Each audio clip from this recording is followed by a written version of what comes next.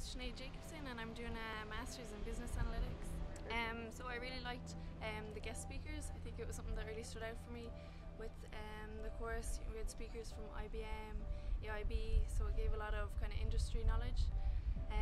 We had a masterclass from Bill Schmerzo. He was the CTO of Dell's Big Data Services.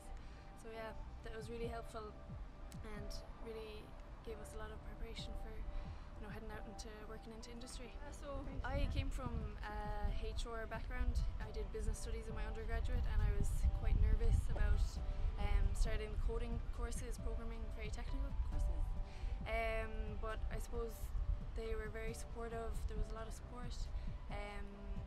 We had a lot of tutors, lecturers, and the classmates were very helpful for us. And also it started off at quite an introductory level. I was nervous about going in at a master's level for these courses, but yeah, it was very supportive and I thought that would have been more of a challenge. I would say definitely make the most out of the kind of guest speakers that the lecturers would organise. They put a lot of work into it and it definitely pays off. I would say it's hard work, but I suppose every master's level is, and it does pay off.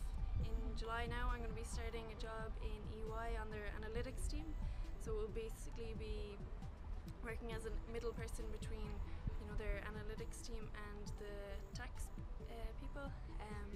So yeah, I'm really looking forward to it.